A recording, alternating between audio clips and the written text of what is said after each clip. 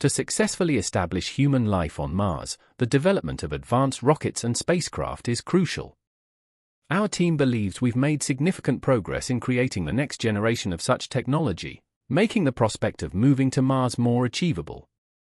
Elon Musk's vision of colonizing Mars, however, faces skepticism from Professor BrianCox, who questions the feasibility of such grand ambitions.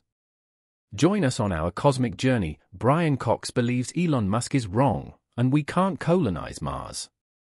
Mars, often viewed as a potential new Earth, presents challenges that demand a closer examination. Is it truly possible for humans to survive on its barren surface with our current technology? The prospect of creating a self-sustaining base on Mars gains significance when considering potential global challenges like a Third World War. Elon Musk's SpaceX is actively working on the first interplanetary ship, with short test flights expected in the coming year.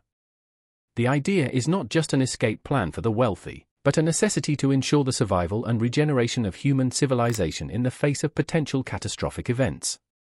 However, the rosy picture of establishing permanent colonies on Mars painted by Musk is met with skepticism.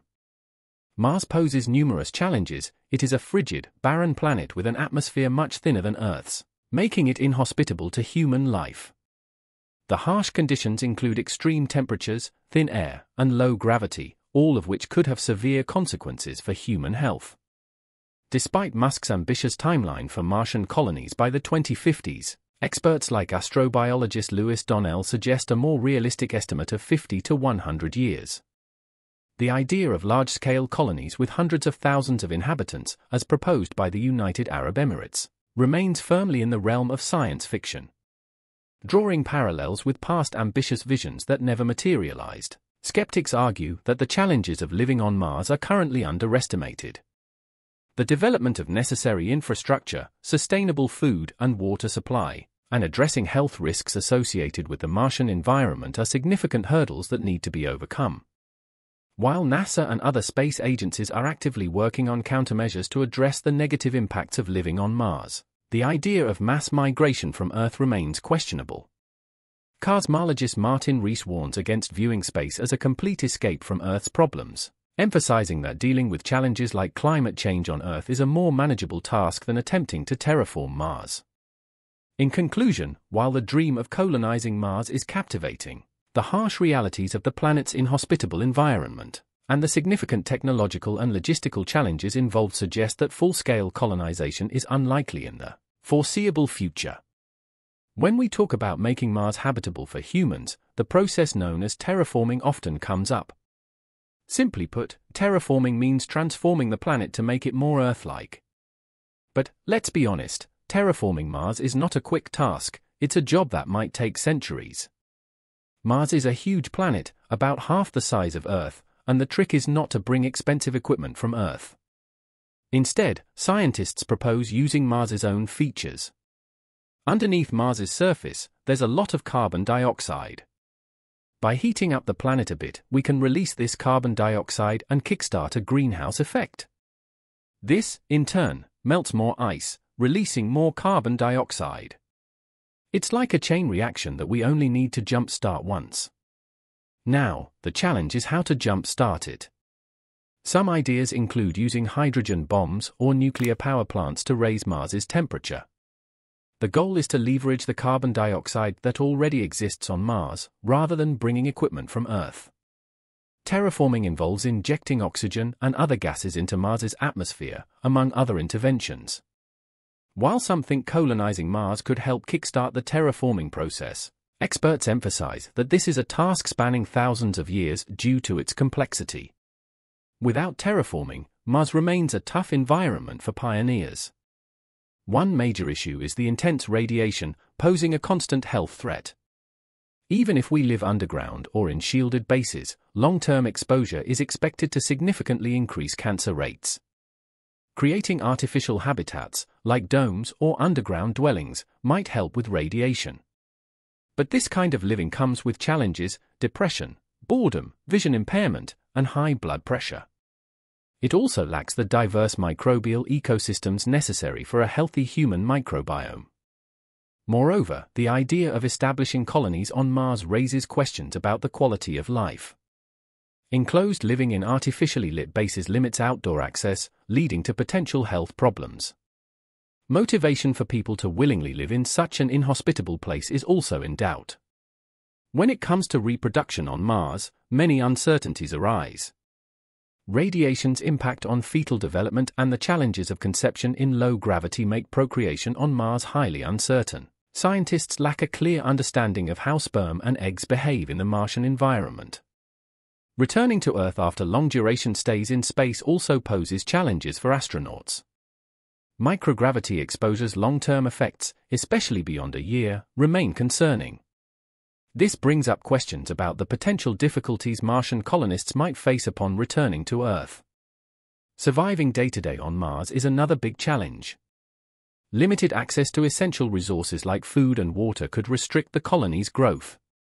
Locating water and suitable areas for agriculture poses significant challenges, considering the toxic nature of Mars's soil and its harsh conditions. In summary, while the idea of making Mars habitable is fascinating, the practical challenges and uncertainties involved make large, thriving colonies on the planet unlikely in the near future.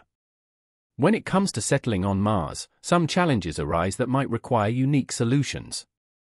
Colonists could find themselves building underground hydroponic greenhouses. This means growing plants without soil, using specialized lighting and genetically modified plants that can thrive in Mars's environment. However, getting water on Mars poses its own set of problems.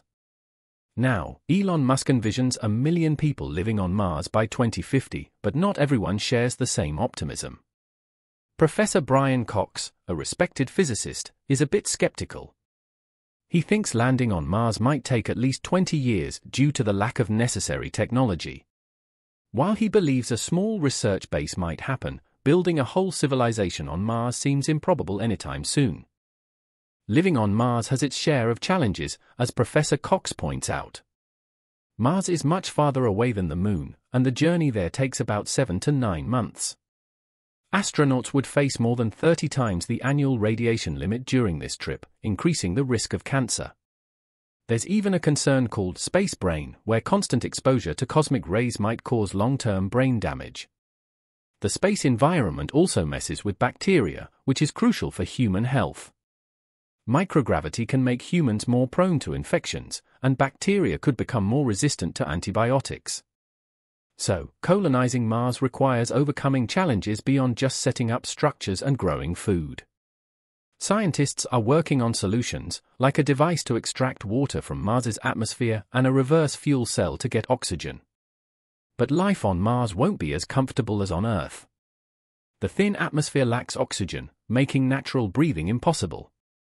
Even if we develop solutions, they'll likely be less comfortable than what we're used to.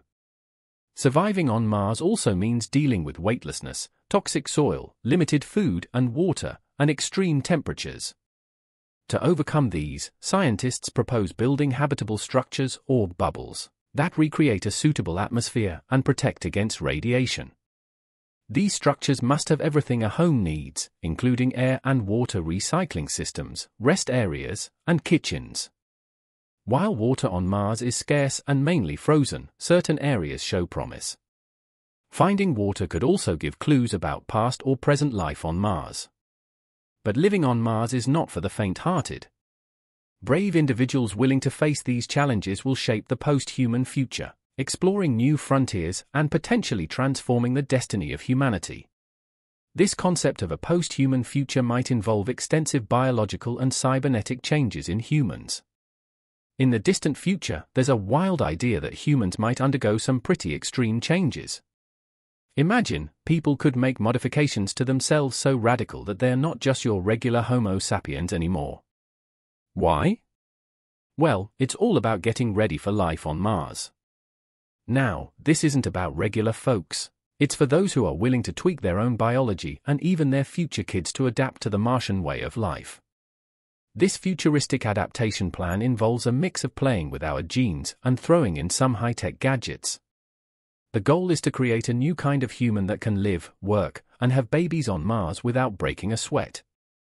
These changes could go so far that we might end up with a whole new species, one designed specifically for life beyond Earth. Picture this: scientists might tweak our DNA to ensure we stay healthy and live longer on Mars. They could soup up our muscles, bones, and brains, passing these enhancements down to the next generations of Martian pioneers.